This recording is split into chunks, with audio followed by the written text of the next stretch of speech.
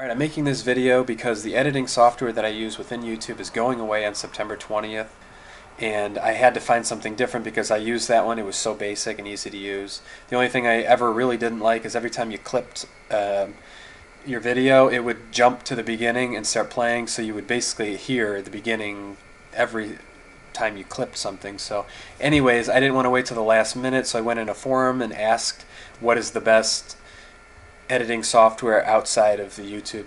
Something basic. I don't want anything too elaborate that's confusing to use. I don't even add music to my videos yet, so something super basic. So here's what I found.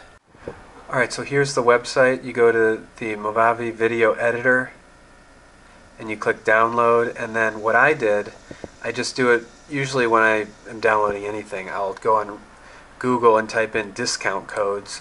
So if you go in and you type in, I don't even know if I'm saying it right, Movavi video editor discount, if you type in this code, it'll take half off, and the program is $39.95, so you can get it for under 20 bucks for a very nice editing software that definitely can do more than the YouTube editor. So if you're somebody like me that was kind of upset that they're getting rid of it, it kind of immediately went away when I discovered this.